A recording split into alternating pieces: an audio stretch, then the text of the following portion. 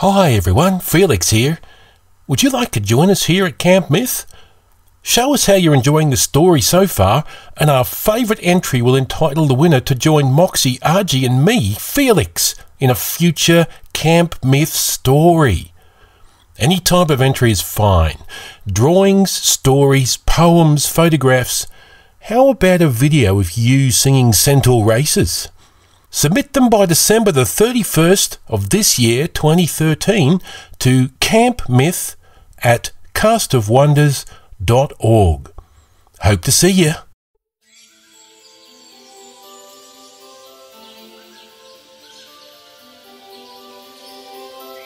This is Cast of Wonders, the young adult fiction podcast featuring stories of the fantastic. Welcome to Camp Myth. Chapter 13, December 18th, 2013. Welcome back, campers. Are you ready for Chapter 13? Wait a minute. What could be big enough to capture a thunderbird in its jaws? What have Felix, Argy, and Moxie gotten themselves into? Quick, where were we? Ah, yes.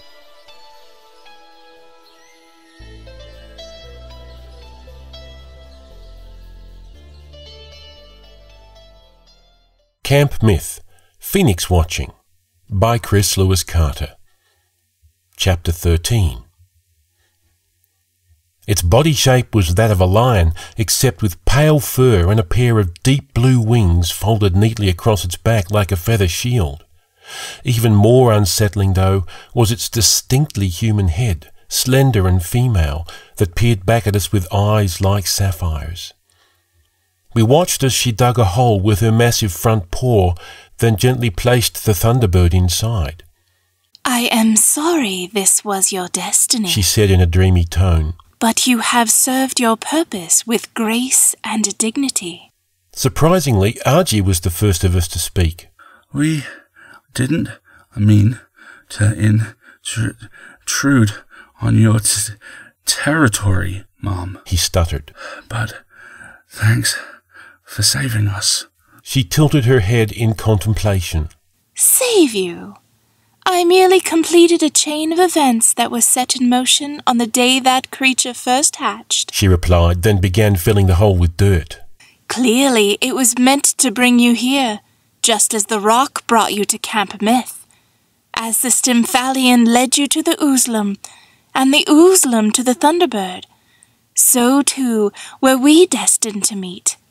It is the great thread, the seam of creation. We are, all of us, connected." Had this creature been following us throughout the forest all morning? How do you know all of that? I asked. Who are you? Her tail whipped back and forth in looping circles.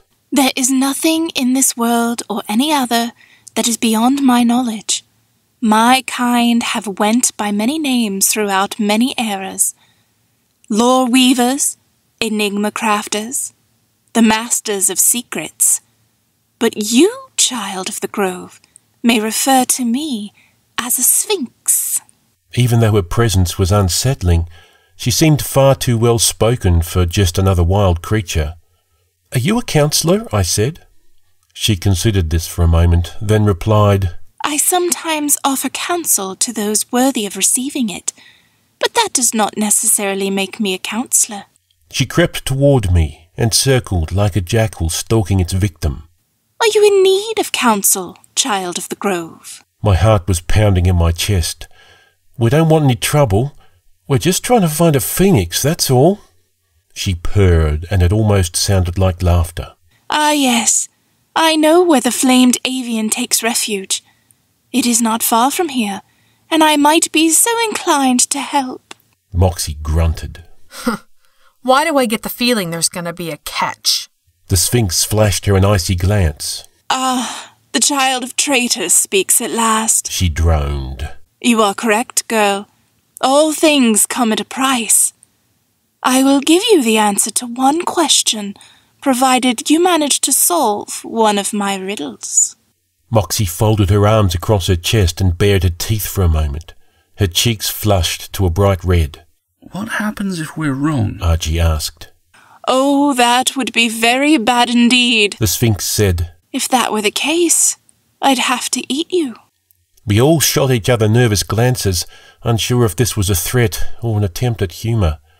With her monotone voice, it was impossible to tell. "You're joking, right?" I said. She fluffed her wings casually. Who can say? Though it will be easier for all of us if you simply answer correctly. You have one guess. Then we refuse, Moxie said. Thanks for the opportunity, scary cat lady, but I think we'll be better off finding the nest on our own. That seemed to really set the Sphinx off. Her fur stood on end and she extended her wings menacingly. She raised her front paw and revealed 5 gleaming claws. One does not simply decline a Sphinx's offer. In a flash, she retracted them and returned to her previous unflinching state. Now then, are you ready to hear your riddle? Doesn't look like we have much of a choice, I said. The Sphinx cleared her throat, then said, What is my name? All 3 of us froze. Argy began blinking rapidly as if fear had hijacked his eyelid. That's not a riddle! Moxie yelled. How are we supposed to guess that? The Sphinx purred triumphantly. You are right, child of traitors. You do not know the answer. In fact, only one of you 3 campers is capable of answering correctly. That is your only clue. My brain went into overdrive. Only Argy or I were able to answer the riddle? It didn't make any sense. I took a deep breath and tried to concentrate on the information I had. If Argy held the correct answer, there wasn't anything I could do. But if it was me, what did I know that he didn't? Sweat began to bead on my forehead. Did it have something to do with humanity? Studying them was my favourite hobby, but Argy likely knew much more about them than I did. Wait a second. The Sphinx said that only one of us 3 campers were able to solve the riddle, so maybe it had something to do with our time at Camp Myth so far. Was there anything that I did without Argy and Moxie? We'd all flown here on the same bus and spent the entire evening together. The only time we'd been apart was the tour. They weren't with me on the tour.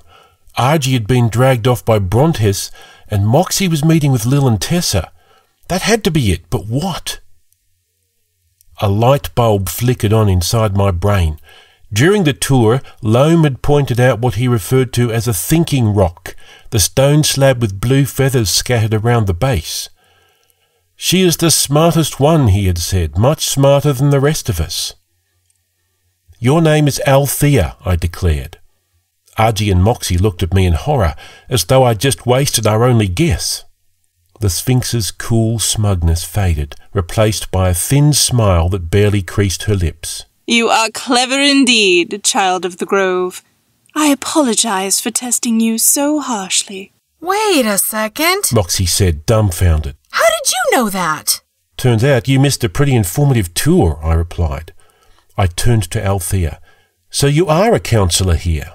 I am, and have been for many years, She said. Ever since... She paused. But surely that is not the question you mean to ask. 1 week, 1 riddle, 1 answer. It is the law of my kind. Now then, what do you wish to know? Part of me desperately wanted to know why she'd twice referred to Moxie as the child of traitors, but instead I said, Where is the closest phoenix nest? Althea's sapphire blue eyes glimmered with a universe of understanding. There is another clearing, exactly 200 yards north of here, where a phoenix has just recently constructed a nest. It is just off the main hiking trail, so you can easily find your way back to camp. Thank you, ma'am, I said. It is my pleasure. Argy raised his hand as though he needed permission to speak. Althea, Mum? He said. You weren't really going to eat us if we got the riddle wrong, were you? She flopped onto her side and smiled. For that answer, I'd have to ask you another riddle. As we made our way back through the trees, she called out to us once more. We will meet again, child of the grove. You will need more answers throughout your journey, and I have many riddles to share.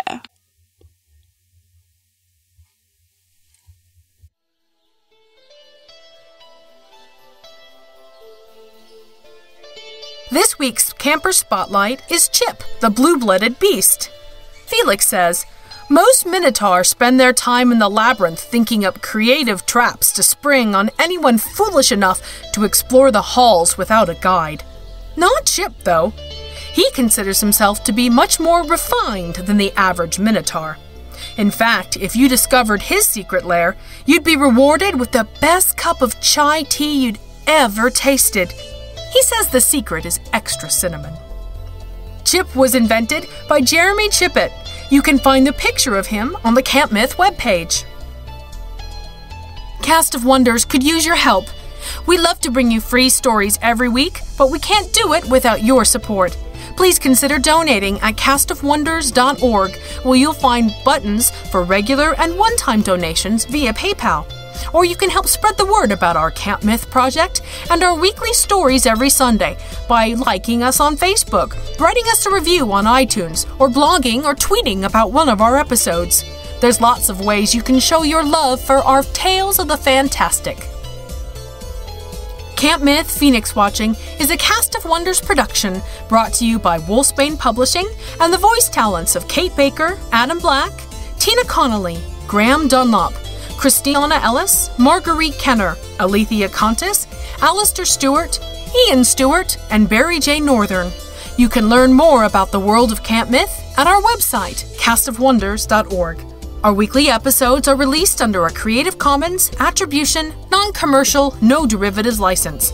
Share it, but don't change it or sell it. The Camp Myth theme music, August, is by Alexi Nov from musicalley.com. Thanks for listening.